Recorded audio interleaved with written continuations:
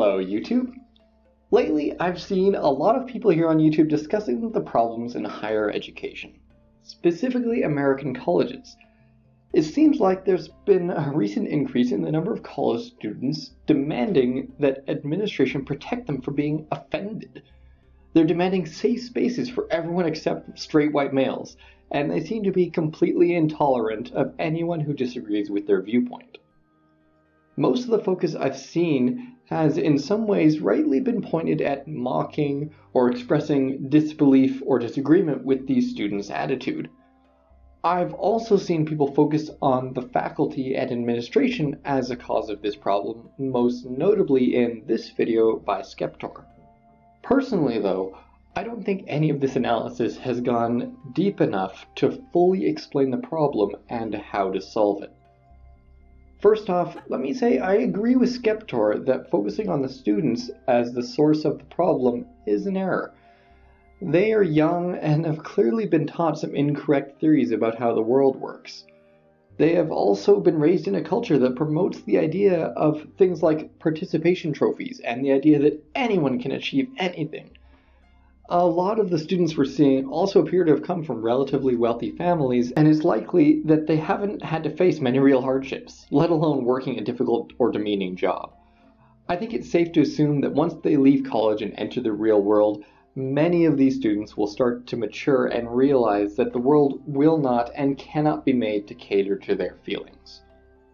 That brings us to the faculty and administration as a possible cause of this problem. The issue I have with blaming faculty, though, is that if you look at the CVs of the faculty encouraging a lot of this kind of backwards thinking, these are the kind of people who never left college. They finish their undergrad degree, then they get a master's degree, then they get a PhD, and then they start teaching, all without ever having to leave the safe bubble of academic life.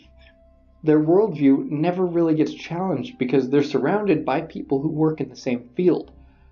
In many ways, they're often just as naive and immature as the students they teach. As for the administrators, their power in many cases is actually quite limited. Many colleges rely on donations from alumni and other groups, and so administrators need to cater to the whims of those people if they want to keep their jobs.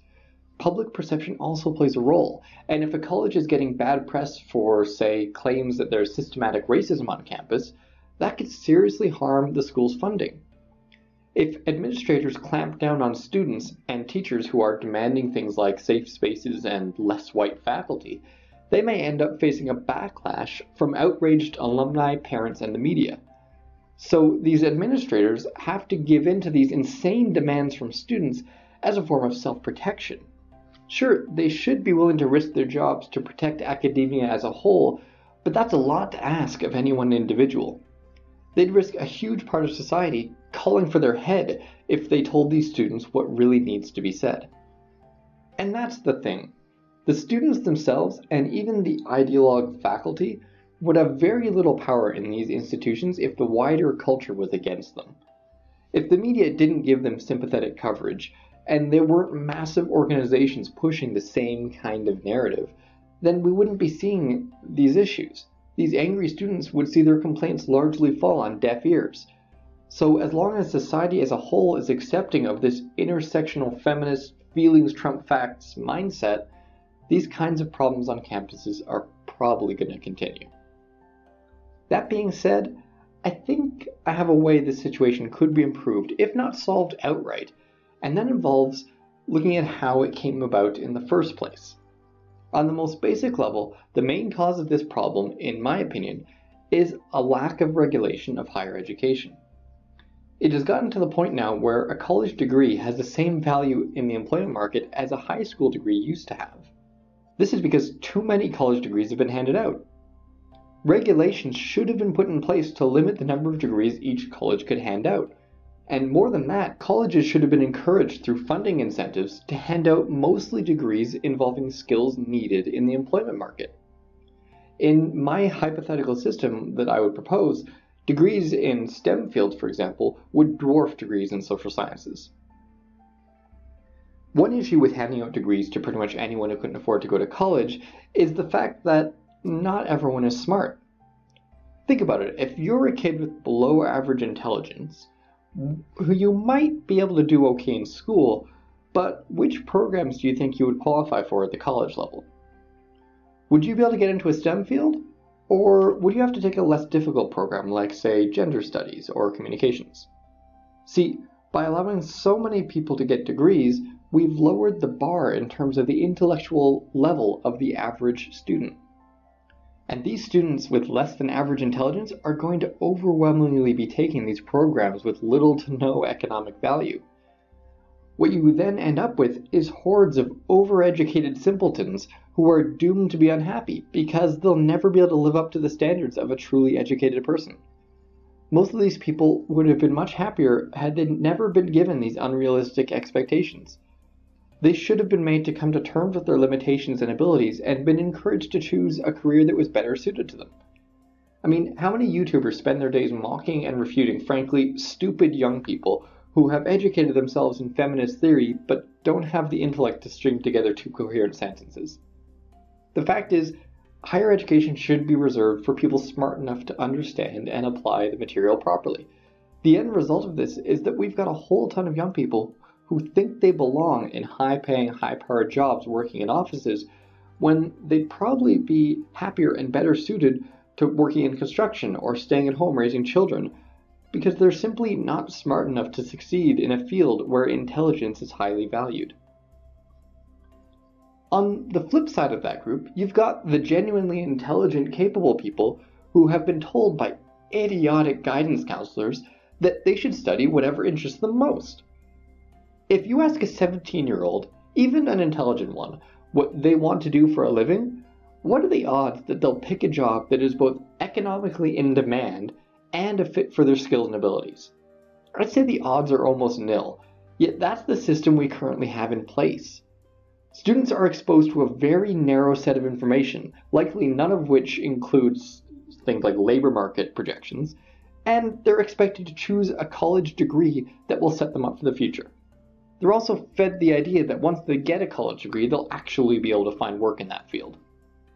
As a result of this, you get thousands and thousands of people taking philosophy, communications, gender studies, history, or similar degrees, despite the fact that none of these degrees is likely to lead directly to employment, and very little of the information taught in those programs is particularly valued by employers. So let's say you're one of these people. You've chosen a program that interests you and graduated with good grades. But now you discover that there's no jobs out there for you. And what few jobs there are being taken by people with similar education to you but more experience. Now you end up either working at a job that doesn't have anything to do with your degree, or one that doesn't require a college education at all, like a service or retail job. Or you just go back to school and eventually become a professor who teaches the same useless information to the next generation. What these people sometimes end up doing, though, is creating organizations that do fit with what they studied in college. These organizations aren't really filling any actual need in society, though. Their main purpose seems to be just to justify their own existence by pointing out societal problems and then starting initiatives to try and solve those problems. They then get government or charitable funding and rarely, if ever, actually solve any problems. This is usually because the problem they set out to solve isn't really a problem, or their education causes them to look at the problem from the wrong angle. Plus, the organization is probably full of people from that first group with lots of education but little intelligence. So what's the solution to all this? Regulation of higher education. Schools need to be encouraged to offer more economically useful degrees and fewer economically useless ones. This means that less overall people will get college degrees, and the ones who do are more likely to get a job. This will also force teens to choose other careers if they can't get into the program they most wanted. We need to get rid of the idea that students should study whatever they're interested in. That's not what college should be for. College should be about learning what you need to know to do well in your future career. If you want to learn about history or philosophy or about feminism, go to the library in your spare time. Take a course at a private school in your spare time if you can afford it. Watch online videos about the subjects you're interested in. College should be reserved for learning useful things. We should not be selling kids that lie that they can get a job in any subject that interests them. If a kid comes to you for advice about what to take in college, get them to take a look at the actual job market and what kind of jobs are in demand and what kind are not. Have them look at those in-demand jobs and see which one interests them the most. That's what they should be pursuing. Tell them to save their interests for their spare time. When it comes down to it, history, philosophy, art, culture, society, these can be fascinating topics. But knowledge of these topics very rarely translates into a job that somebody is going to pay you for. The world has need for only so many historians, philosophers, and cultural critics. So, to fix the problems currently facing higher education, we need to change the system. We need to get rid of the idea and the ability for kids to take whatever program strikes their fancy. We need to regulate schools to keep them from offering so many useless degrees.